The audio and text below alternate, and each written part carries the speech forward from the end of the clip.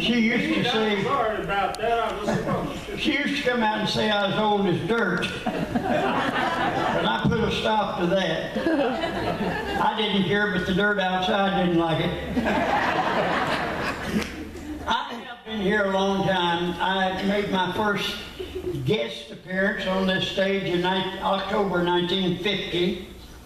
And then I started as a regular here in January 1952. And this has been home to me in a roundabout way. I met my wife here. Me and her just celebrated our 62nd wedding anniversary.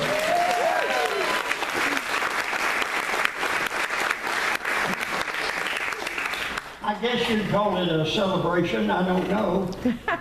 We were laying there in bed and I was about to drop off sleep and I heard her say, if this was 10 years ago, you'd be holding my hand. So I thought, what the heck, I reached over and got her by the thumb. Laid there a little while and I heard her say, if this was 20 years ago, you'd be kissing me on my cheek. So I scooted over there and slobbered on her jaw a little bit. I was about to drop off sleep again and I heard her say, if this was 30 years ago, you'd be biting me on my neck. When I got out of that bed, I've never seen a woman get in the shape she got in. Screaming, yelling, calling me names. All I was doing was getting up to get my teeth.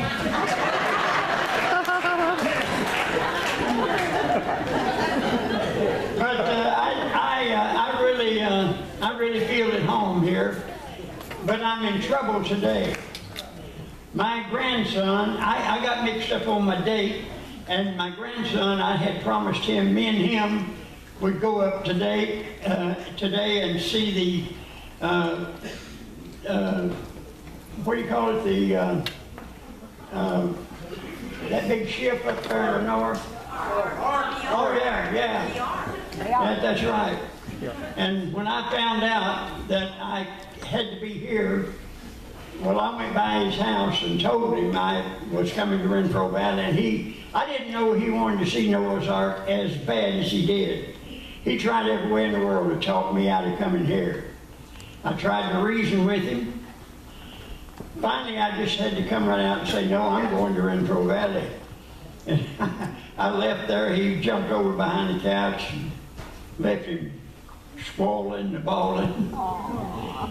His wife said she'd never seen him act like that.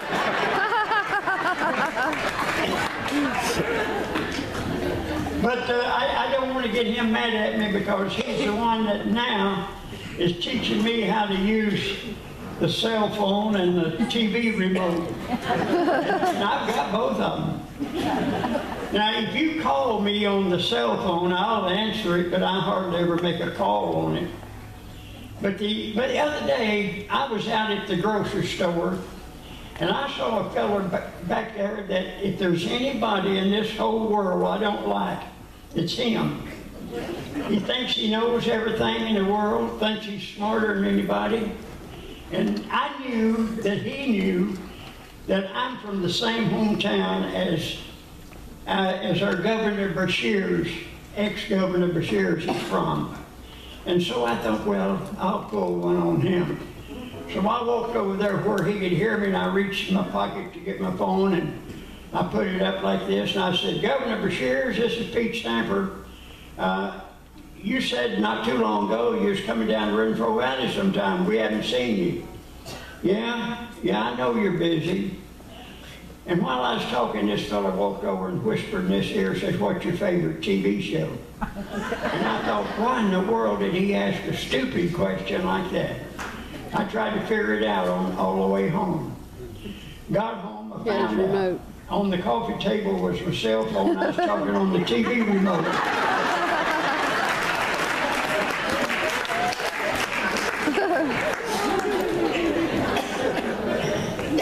You know, I guess every state in the United States has the law about texting.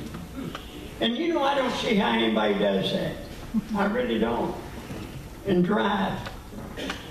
I can't do it from the couch. course, I know there is people that can do most anything. Back where I'm from, we had a woman years ago, drove a convertible, and she not text, they didn't have phones in, but she would knit and drive.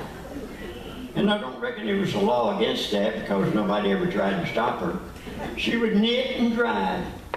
I guess one day she was speeding maybe, and police pulled in behind her and flashed his lights on. She didn't stop. She just kept driving and knitting.